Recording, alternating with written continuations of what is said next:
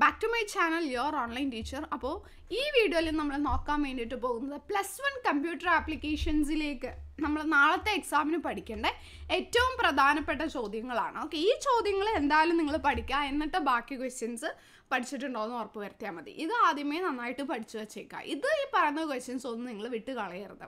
അപ്പോൾ മറ്റൊരു കാര്യം നിങ്ങളോട് പറയാനുള്ളത് +1 +2 കൊമേഴ്സ് കുട്ടികൾക്ക് വേണ്ടിയിട്ട് നമ്മളൊരു ഡബിൾ ധമാക്ക ഒരു 2 പുതിയ ബാച്ചുകൾ അനൗൺസ് ചെയ്തിട്ടുണ്ട്.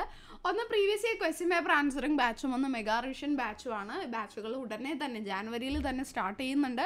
സോ ഡീറ്റെയിൽസ് അറിയാൻ താല്പര്യമുള്ളവർ 6238917889 എന്ന് പറയുന്ന നമ്പറിലേക്ക് വാട്സപ്പ് ചെയ്യുക. നിങ്ങളുടെ ഫുൾ നെയിം, ഡിസ്ട്രിക്റ്റ്, +1 ആണോ +2 ആണോ എന്ന് അയച്ചു കഴിഞ്ഞാൽ കംപ്ലീറ്റ് ഡീറ്റെയിൽസ് നിങ്ങൾക്ക് അയച്ചു തരുന്നതാണ്. താഴെക്കാരുന്ന വാട്സപ്പ് നമ്പറിൽ നിങ്ങൾ കോൺടാക്ട് ചെയ്താൽ മതി.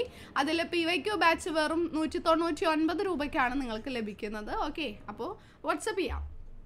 സോ നമുക്ക് കൺട്രോൾ സ്റ്റേറ്റ്മെൻറ്റ്സ് വരെയാണ് പഠിക്കാനുള്ളത്. അപ്പോൾ അതിൽ ഫസ്റ്റ് ചാപ്റ്റർ ആയിട്ടുള്ള ഫണ്ടമെന്റൽസ് ഓഫ് കമ്പ്യൂട്ടേഴ്സിൽ നിന്ന് വളരെ ഇമ്പോർട്ടൻ്റ് ആയിട്ടുള്ള ഒരു ക്വസ്റ്റ്യൻ ആണ് ഡേറ്റയും ഇൻഫർമേഷനും തമ്മിലുള്ള difference.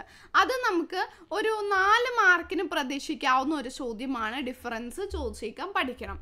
Then stages in data processing എന്ന് പറയുന്നത് വളരെ ഇമ്പോർട്ടൻ്റ് ആണ്. 5 മാർക്സിലേക്ക് ചോദിക്കാവുന്നതോ അല്ലെങ്കിൽ 2 മാർക്സിലേക്ക് ലിസ്റ്റ് ഔട്ട് ചെയ്യാനോ ചോദിക്കാവുന്ന ഒരു ചോദ്യമാണിത്. ദെൻ വളരെ ഇമ്പോർട്ടൻ്റ് ആയിട്ടുള്ള മറ്റൊരു ക്വസ്റ്റ്യൻ ആണ് ഫങ്ഷണൽ യൂണിറ്റ്സ്. ഒന്നെങ്കിൽ നമുക്ക് ഈ ഒരു ഫിഗർ തന്നിട്ട് ഈ ഫിഗറിൽ കംപ്ലീറ്റ് ചെയ്യാൻ, അപ്പോൾ അതുകൊണ്ട് ഫിഗർ വരയ്ക്കാൻ നിർബന്ധമായിട്ട് പഠിക്കണം. അല്ലെങ്കിൽ നിങ്ങളുടെ ഫങ്ഷണൽ യൂണിറ്റ്സ് എക്സ്പ്ലെയിൻ ചെയ്യാനായിരിക്കും ചോദിക്കുന്നത്, അപ്പോൾ അതെന്തായാലും പഠിക്കണം. ദെൻ കമ്പ്യൂട്ടറിൻ്റെ മെറിറ്റ്സും കമ്പ്യൂട്ടറിൻ്റെ ലിമിറ്റേഷൻസും ഒരു 2 മാർക്സിലേക്കായിട്ട് ചോദിക്കാവുന്ന ഒരു ചോദ്യമാണ്, അത് പഠിക്കണം. പിന്നെ നമ്പർ സിസ്റ്റം നമ്മൾ പറയുകയാണെന്നുണ്ടെങ്കിൽ നമുക്കിതിൽ ഒരുപാട് നമ്പർ കൺവേർഷൻസ് അങ്ങോട്ടും ഇങ്ങോട്ടും ഒക്കെ പഠിക്കാനുണ്ട് അല്ലേ. അപ്പോൾ ഒരുപാട് സമയം നമ്മുടെ അവിടെ പോകാൻ ചാൻസ് ഉണ്ട്. അപ്പോൾ ബാക്കിയെല്ലാം നിങ്ങൾ പഠിച്ചിട്ടുണ്ടെങ്കിൽ, പറയുന്ന കാര്യം പ്രത്യേകം ശ്രദ്ധിക്കണേ, ബാക്കിയെല്ലാം നിങ്ങൾ പഠിച്ചു എന്ന് നിങ്ങൾക്ക് ഉറപ്പുണ്ടെന്നുണ്ടെങ്കിൽ ഈ നമ്പർ കൺവേർഷൻസ് വേണമെങ്കിൽ നിങ്ങൾക്ക് സ്കിപ്പ് ചെയ്യാം. കാരണം നമ്പർ കൺവേർഷൻസ് നമുക്ക് ഒരുപാട് പഠിക്കാനുണ്ട്, പക്ഷെ വളരെ കുറച്ച് ചോദ്യങ്ങളാണ് നമ്പർ കൺവേർഷനിൽ നിന്ന് വരാറുള്ളൂ. അതുകൊണ്ട് തന്നെ എല്ലാം പഠിച്ചതിന് ശേഷം നിങ്ങൾ അവസാനം നമ്പർ കൺവേർഷൻ പഠിച്ചാൽ മതിയാകും കേട്ടോ. ദെൻ പിന്നെ ചോദിക്കാവുന്നത് data representation, sign and magnitude റെപ്രസെൻറ്റേഷനും once കോംപ്ലിമെൻറ്റും ചോദിക്കാൻ ചാൻസ് ഉണ്ട്, അത് പഠിക്കണം. പിന്നെ ആസ്കി സം ക്യാരക്ടേഴ്സ് ഉണ്ടല്ലോ, ആസ്കി, യൂണിക്കോഡ് പോലെയുള്ള അതിനെ പറ്റിയിട്ടല്ല ഒരു 2-3 സെൻറ്റൻസ് പഠിച്ചു വെച്ചേക്കാം. പിന്നെ 1-2 image files, audio files, video files ഒക്കെ 1-2 എണ്ണം ആ പേരുകളൊന്ന് പഠിച്ചു വെച്ചേക്കാം. ഓഡിയോ ആണെങ്കിൽ MP3, WAV എന്നൊക്കെ പറഞ്ഞിട്ടുണ്ടല്ലോ, അത് ജസ്റ്റ് ഒന്ന് പഠിച്ചു വെച്ചേക്കാം. ചാപ്റ്റർ 2 കമ്പോണൻസ് ഓഫ് കമ്പ്യൂട്ടർ സിസ്റ്റത്തിൽ നിന്ന് നമ്മൾ പഠിക്കേണ്ടത് എന്താണ് ഹാർഡ്വെയർ, എന്താണ് പ്രോസസ്സർ എന്നൊക്കെ 2 മാർക്കിന് വേണ്ടിയിട്ടായിട്ട് പഠിക്കാം. പിന്നെ നമ്മൾ പഠിക്കേണ്ട ഒന്നാണ്, വളരെ ഇമ്പോർട്ടൻ്റ് ആയിട്ട് പഠിക്കേണ്ട ഒന്നാണ് മെമ്മറി. പ്രൈമറി മെമ്മറിയും സെക്കൻഡറി മെമ്മറിയും എന്താണ്, ഇത് രണ്ടും തമ്മിലുള്ള ഡിഫറൻസ് എന്താണ് എന്നുള്ളത് നിർബന്ധമായിട്ടും പഠിക്കണം. ഓക്കെ, അതുപോലെ തന്നെ റാൻഡം ആക്സസ് മെമ്മറി, റാമും റോമും തമ്മിലുള്ള ഡിഫറൻസ് നിർബന്ധമായിട്ട് പഠിക്കണം. പിന്നെ നമുക്ക് അറിയാവുന്ന കുറേ കാര്യങ്ങൾ, അതായത് കുറേ ഇൻപുട്ട് ഡിവൈസസ് ഉണ്ട്, കുറേ ഔട്ട്പുട്ട് ഡിവൈസസ് ഉണ്ട്. അതിൽ അറിയാവുന്ന ഒരുപാട് കാര്യങ്ങളൊക്കെ ഉണ്ടല്ലേ, അപ്പോൾ അതൊക്കെ ജസ്റ്റ് ഒന്ന് മനസ്സിലാക്കി വെച്ചേക്കാം. ഔട്ട്പുട്ട് ഡിവൈസിനെ പറ്റിയിട്ടൊക്കെ 4 മാർക്കിനോ ഇൻപുട്ട് ഡിവൈസൊക്കെ 5 മാർക്കിനൊക്കെ ക്വസ്റ്റ്യൻസ് വരാൻ സാധ്യതയുണ്ട്. വന്നാൽ നമുക്ക് ഒരുവിധമൊക്കെ എഴുതി വയ്ക്കാനും പറ്റും അല്ലേ. അപ്പോൾ അതുകൊണ്ട് അത് നന്നായിട്ട് പഠിക്കാം. ദെൻ ഇ വേസ്റ്റ് എന്താണ്, ഇ വേസ്റ്റിൻ്റെ ഡിസ്പോസൽ മെത്തേഡ് എന്താണ്, 4 മാർക്കിന് ചോദിക്കാവുന്ന ഒരു ചോദ്യമാണ്, അത് പഠിക്കണം. പിന്നെ നിങ്ങൾ നിർബന്ധമായിട്ട് പഠിക്കേണ്ട ഒന്നാണ് free and open source software.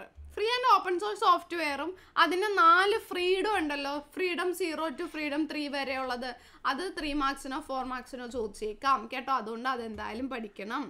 Then free വെയറും share വെയറും തമ്മിലുള്ള ഡിഫറൻസും പഠിക്കണം. ദെൻ ചാപ്റ്റർ 3യിൽ നിന്ന് principles of programming and problem solving, അതിൽ 2 അപ്രോച്ചസ് ഉണ്ടല്ലോ, എന്താണ് ടോപ്പ് ഡൗൺ, എന്താണ് ബോട്ടം അപ്പ് എന്നുള്ളത് പഠിക്കുക. ദെൻ ഫേസസ് ഇൻ പ്രോഗ്രാമിംഗ് 5 മാർക്സിന് ചോദിക്കാവുന്ന ഒരു എസ്സേ ക്വസ്റ്റ്യൻ ആണ്, അപ്പോൾ ആ ഒരു ഫേസസ് പഠിക്കണം. പിന്നെ നമ്മൾ പഠിക്കേണ്ടത് flow ചാർട്ടിൻ്റെ different symbols, flow chart വരയ്ക്കാൻ പഠിക്കണം. 1-2 ഇമ്പോർട്ടൻ്റ് ആയിട്ടുള്ള, അതായത് സം കാണാനും ആവറേജ്, 3 നമ്പേഴ്സിൻ്റെ ആവറേജ് കാണാൻ, 2 നമ്പറിൽ സ്മോളർ ഏതാണ്, 2 നമ്പറിൽ ഗ്രേറ്റർ ഏതാണ്, 1 മുതൽ 100 വരെ പ്രിൻ്റ് ചെയ്യാനുള്ള ആൽഗോറിതം, അങ്ങനെ 1-2 ആൽഗോറിതം എഴുതാനും പഠിക്കണം. നിങ്ങൾ ഈ ഫ്ലോ ചാർട്ട് വരയ്ക്കാനും പഠിക്കണം കേട്ടോ, അതെന്തായാലും പഠിക്കണം.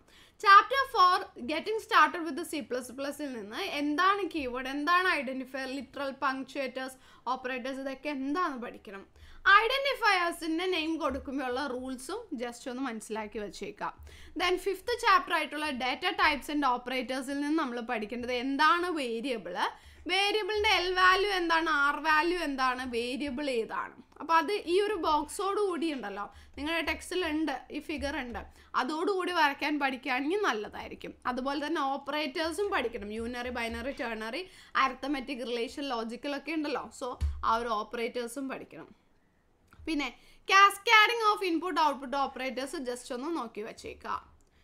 പിന്നെ ഡിഫറെൻറ്റ് ടൈപ്സ് ഓഫ് സ്റ്റേറ്റ്മെൻറ്റ്സ് 4 മാർക്സിന് ചോദിക്കാം. Declaration, statement, assignment, input output, അത് പഠിക്കുക. ദെൻ 6th ചാപ്റ്റർ ആയിട്ടുള്ള ഇൻട്രൊഡക്ഷൻ ടു പ്രോഗ്രാമിങ്ങിൽ നിന്ന് നമ്മൾ പഠിക്കേണ്ട കാര്യങ്ങൾ വേരിയബിൾ ഇനീഷ്യലൈസേഷൻ കേട്ടോ.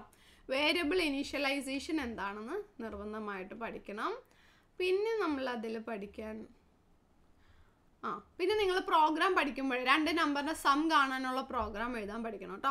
ദെൻ ചാപ്റ്റർ 7ൽ നിന്നാണ് കൺട്രോൾ സ്റ്റേറ്റ്മെൻറ്റ്സിൽ നിന്ന് different types of control statements, switch and എൽസിഫ് ladder തമ്മിലുള്ള ഡിഫറൻസ്, കണ്ടീഷണൽ ഓപ്പറേറ്റർ പഠിക്കണം.